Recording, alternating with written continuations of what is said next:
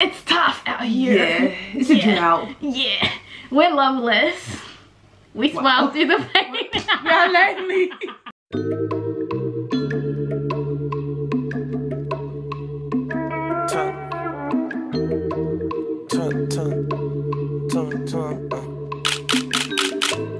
Yo, the plaques come platinum, my bezel stainless. Whip goes fast and the crib's outrageous. Just spent 28k on production, light up a stage and leaving a spaceship. Okay. Stop, this is for the other one. Alright. Hey guys, it's Islo, your favorite sister, your favorite favorite cousin, your young in the. If you're new to my channel, hello, hi, welcome. Please make sure you like, you comment, you share, you subscribe, and do all those nice things so you can become a part of the family group chat. If you're a returning subscriber, you already know the deal. I love you, point blank, period. Anyways guys, so today is the return of family chat.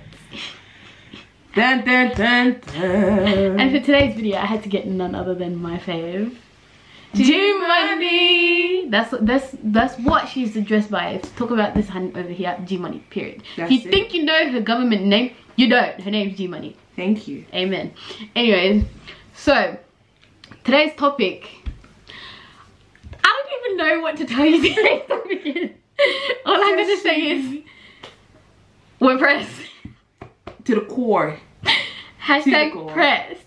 If you follow me on IG, if you don't, but I asked my followers, you know, to just drop a few questions about winning love, finding the man of your dreams, how the fish are few in Melbourne, you know, how it's tough out here. Yeah, it's a drought. Yeah, we're loveless.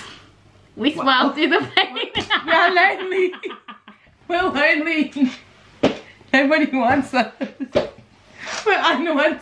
We're abandoned. We're unwanted. Loveless.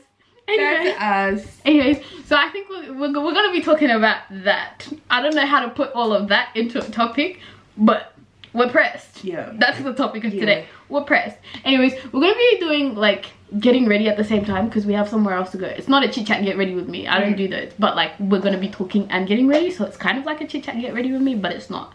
Thanks. So anyways, we're gonna quickly go to eyebrows and eyes and that because we need to focus on those. I want to look cute, so I need to focus, and then we will come back and get into it. Okay, we'll be back. We're back. Okay, so we're about to highlight our faces, so now we can actually talk. So I asked the people, I said, we're talking all things manifesting love, wanting the man of your dreams, the struggles of being single, wanting a 6-foot man, the fish being very few in Melbourne, the kind of men we want, and being left undelivered by God. Okay, so we said this. My relationship status is single. What's your relationship? Mine is abandoned, unwanted, lonely. However deep you can go, that's me. Guys, me and Gracie have been pressed about this. Especially this year. Especially this year. Especially this year. Like, a lot of our friends are in love. So love lives here. Happily. Married. Yeah. They're off the market, bro.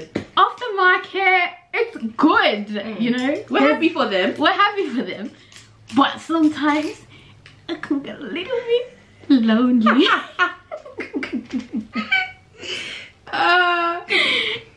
get a little bit lonely. A lot of it, bro. A little bit lonely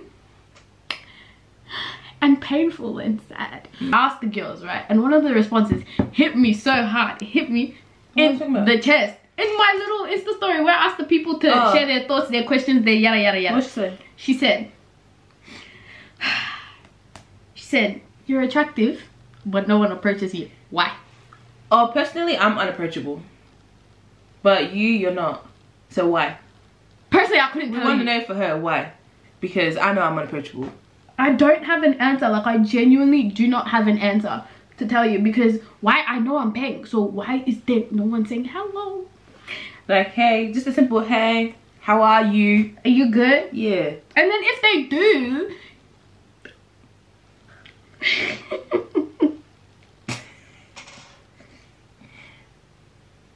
Why are niggas so horny? Is it a psychological issue? Is everything okay?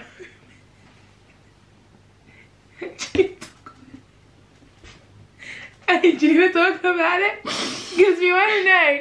Because a lot of issues, I'm like, all of the scenarios I'm hearing, it sounds like it's a deeper issue within. So like, is everything okay at home? Like, do you guys want to talk about it?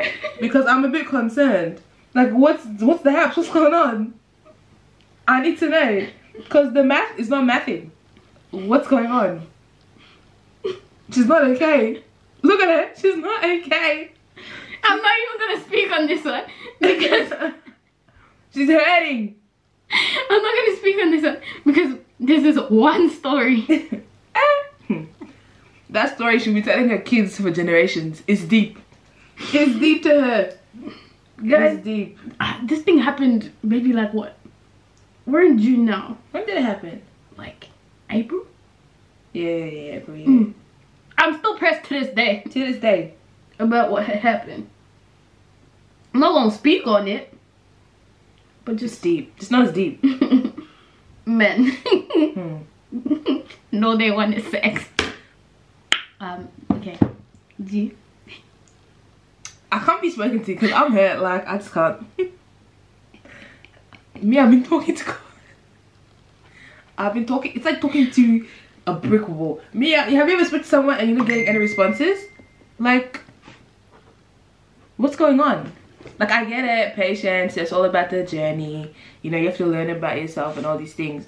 But like, just give me something back, you know? Guys, you know what triggers G-Money? Is when our friends who are in love. To all my friends out there, I'm going to slap every single one of you. I can't even say it, like, I can't say it. Just gotta wait. Your time will come.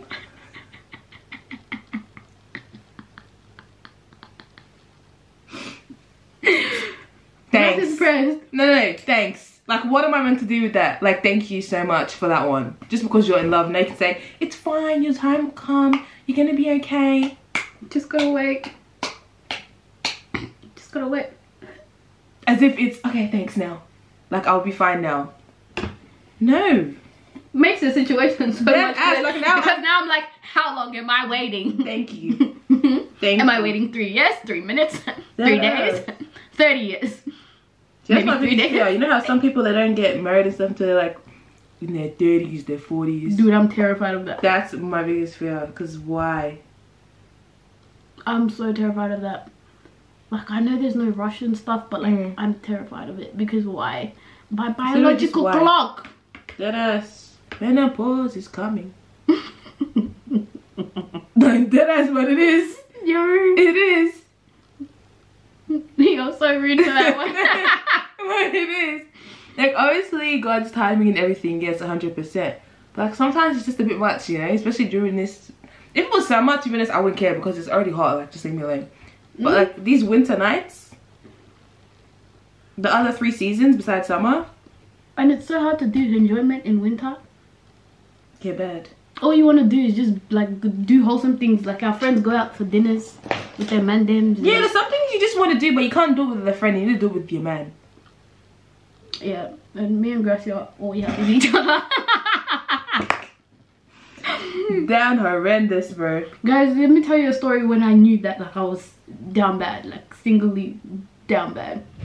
So one day I went to church with my friend who's in a relationship. Yeah. Went to church with we went to a night service.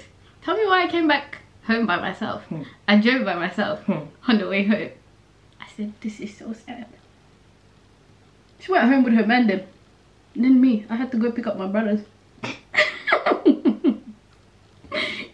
it's so sad. For no reason. You have to use stronger words than sad because we've passed sad.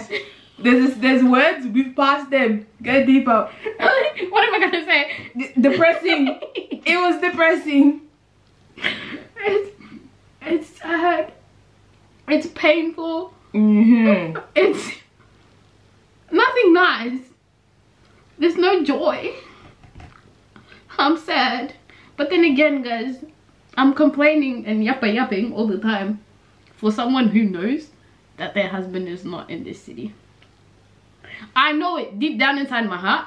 I've accepted. See, I used to believe that my husband was in the UK, but I'm not going to the UK. So, but you're going. So it's you. No, it's not me. No, but you're good. I'm not. No, you are. I'm not. But how?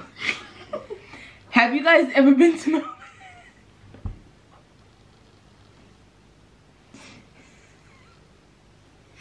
Have you been to Melbourne?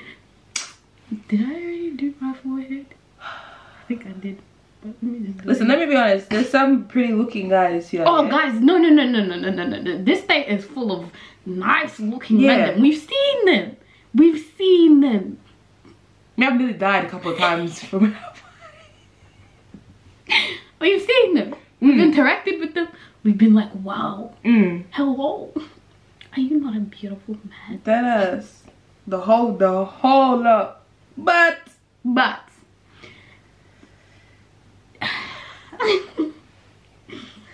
the streets haven't been changed. Yeah.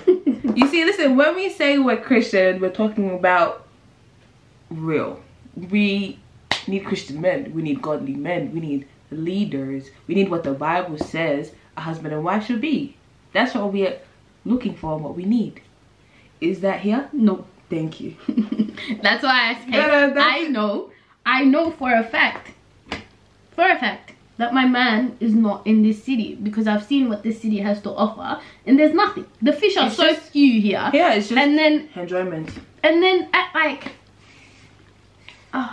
at our churches, the fish, there's nothing. It's a pond. It's a lake at the most. We need to be saved. Like, let someone come rescue me. Can someone please catch me like a rat on the highway, please? Not even respectfully, disrespectfully. I need to be grabbed away because I can't do it anymore. Okay, so what kind of man are you looking for?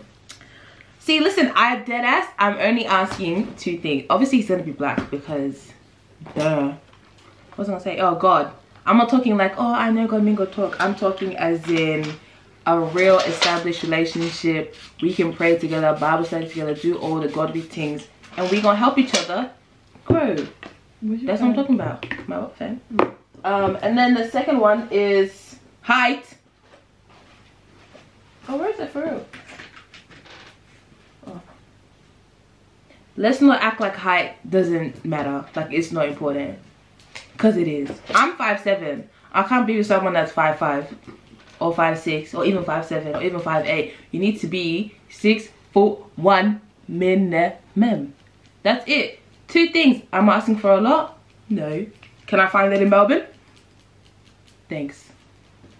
That's it. Personally, I'm asking for a lot. No, I'm not. They are not even. I'm not, and that's the problem. That's the problem. We are asking for the bare minimum. I don't think it's hard. I mean, obviously you can't grow. If you're tall, you're tall. If you're short, just stay away from me. Because I'm rude. Yeah? Like, I will violate you. So, no. What else are you looking for? Me? Okay. I'm looking for a man of God. Point blank period. Looking for a man of God who knows how to worship the Lord, because I feel like worship is super important, and how a man is with God will, I guess, kind of reflect how he is with you. Yeah. So if he's sensitive to you and he's super soft to you, super soft to God, then that's gonna reflect in your relationship and the way that you love. Yeah, man who knows God, loves God, prays, worships without boundaries, isn't just a Christian for shows on Easter and Christmas. And when it's important. He has to be taller than me, but I'm like 5'2", so it's not, so you're fine. So it's actually it's quite concerning. Yeah. If you're shorter than me. It's very concerning actually. If you're shorter than me. What else am I looking for? A man with drip. Oh, yeah, but see, that's the thing. Drip can be fixed, though.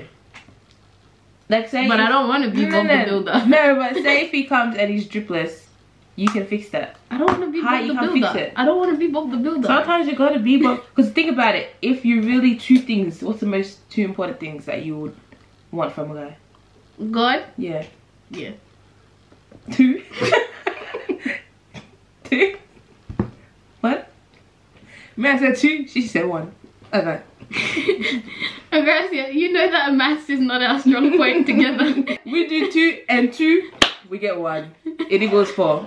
Moral of the story is that we're pressed. To the core. I'm pressed that I'm single, guys. You know, like sometimes when I pray, I'm dead ass with God. It's not even like jokes. I'm like, hello, sir. How can a pretty young thing like me, a PYT, be single? My DMs be dead and dry. How are these niggas that I'm meeting not meeting the requirements? And you know, for a while I allowed the bare minimum.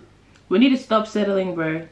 Yeah, I settled. And then I've seen like on Twitter and socials and stuff that people are getting the girlfriend proposals and they're getting them proper. Just for a girlfriend.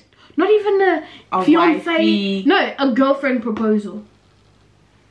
If a nigga wants you, he will be serious. So don't settle for anything less. And never believe what a nigga says, bro. They're just here to get you like a rat. On the highway. And then in the end, they will say, why'd you believe me? Ooh, that's Lois. Eh? What's the time? Oh shit, nah. She blew mine. Okay, listen guys. No, but she's gonna have to come in because sorry, I'm not ready. I can't. Like, I just need to go on my lashes and what's get on my dressed. hair? I don't even know what I'm wearing. Sorry. Okay, anyways guys, as I was trying to say, moral of the story is we're pressed. The fish are few in Melbourne. Niggas just do the bare minimum and girls accept it. Stay true to yourself. God left us undelivered about our love lives a long time ago. And we're still out here suffering. It's cold out in these streets. You must bring a jacket wherever you go. If a nigga tells you he loves you, he's lying. Especially if he's from Melbourne. Never listen to what a nigga says, watch his actions. They'll tell you a lot. Amen. What else? What else? Guard your heart. The man of my dreams, the man I've been praying for. If you're there watching, come save me. Baby. Oh, listen, the thing is though, when my man comes and finds me, we're going 1v1. Cause no, why'd you drag it? Why'd you take so long? Actually, I'm not okay. I know I sound like I live in a movie. I do. The day my man meets me, it has to be a movie. I need to have like bumped into him, spilled coffee, dropped my books or something, or like we're both not paying attention to where we're walking and we bumped into each other. It's like, oh, sorry. So now when you even tell the story, I'm gonna be like, is that even real? Like I have to question it. Yeah. If it's anything less. Yeah. Stay away to me, please. We're gonna do it again. Guys, Lois is on her way. Guys, I haven't even done my hair. I have to glue on my lashes and get dressed. So this is the end of family chats. I don't actually know what we spoke about, but nonetheless, we're pressed. When you're editing this, nonetheless, let me know. If I said something, take it out. I can't be caught like a rat. Nonetheless, we're pressed. That's the topic of today. We're pressed. Okay. We are single, and it's not. It's lonely. It's sad. If you can't cry, you must laugh. And that's the point we've reached. Deadass. Where it's just become funny. And TikTok comes for us every day. Instagram, our friends are living happy and in love. And we are here. I'm telling you, guys. Not even an option. I'm telling you, we speak to each other every day. All we do is send each other TikToks and videos. Hello? Yeah. Pray for us because you know it's tough out here. We cry ourselves to sleep. I don't know what we're doing, like Kiki. Like this girl's not about to say, come outside. No. What's going on? But anyway, it's been G Money to go. And it's Sister, your favorite sister, your favorite aunt, your favorite cousin. Yo, young Kinta. I will see you guys in the next video. Bye.